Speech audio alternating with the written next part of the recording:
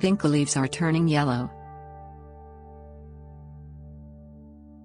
Vinca minor, also referred to as periwinkle and myrtle, is an evergreen ground cover that grows up to 6 inches tall. The plant blooms with bluish-purple, lavender or white flowers and has elliptical, glossy foliage. A fungal disease leads to yellowing Vinca foliage.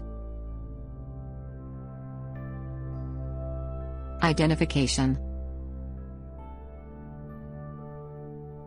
Vinca is susceptible to verticillium wilt, a fungal disease caused by Verticillium gallei v. alboatrum. The soil-borne fungi usually infect plants during cool weather and the symptoms start to appear as the temperatures start to get warmer. Damage is more pronounced in culturally stressed plants. Damage. The disease is characterized by wilting foliage of infected Vinca plants. The leaves start to yellow at the margins and then between the veins. As disease progresses, leaves turn brown and die. Damage starts from the base of plant and moves upwards. The older foliage is often damaged earlier than the younger leaves. Management. Use resistant plant varieties in areas with known cases of verticillium.